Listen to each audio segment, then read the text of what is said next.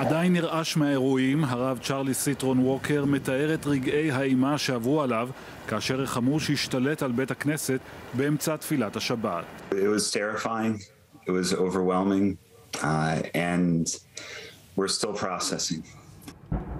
הרב ושלושה חברים בבית הכנסת היו באמצע תפילת השבת כשנשמעה נקישה על דלת הזכוכית. סיטרון-ווקר מיהר להכניס את האורח ואף הכין לו כוס תה. הוא חשב שמדובר בחסר בית הזקוק לעזרה. It was during prayer, while we were praying, and my back was turned. We faced towards Jerusalem when we pray, right before he revealed himself. But this was, plenty of time in. I heard a click, and it could have been anything, and it turned out that it was his gun.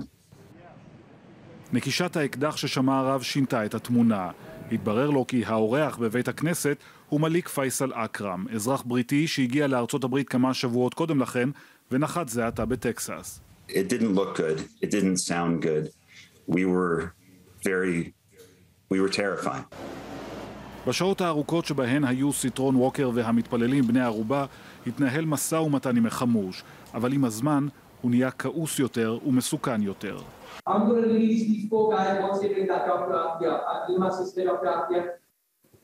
So then I'm going to go in the yard, and then I'm going to have a shoot up and they're going to kill me, all right? I'm going to die at the end of this, all right? Are you listening? I am going to die. אחרי 11 שעות החליט הרב סיטרון-ווקר שהגיע הזמן לפעול. When I saw an opportunity where he wasn't in a good position,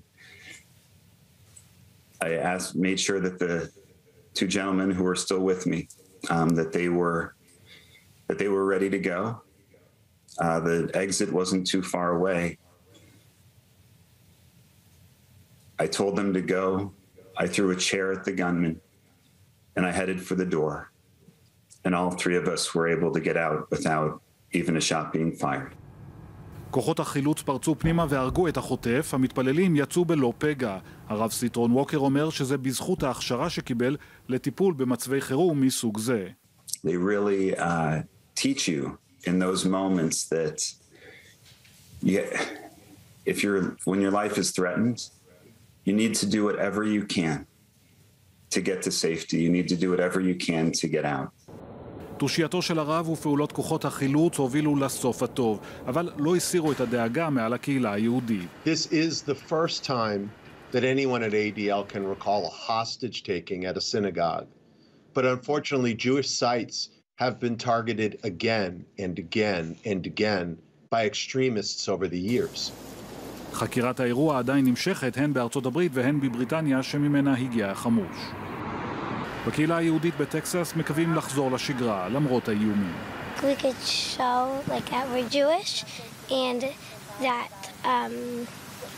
God is always on our side and we don't have to be afraid all the time when we know everything might be really scary but it's going to be okay.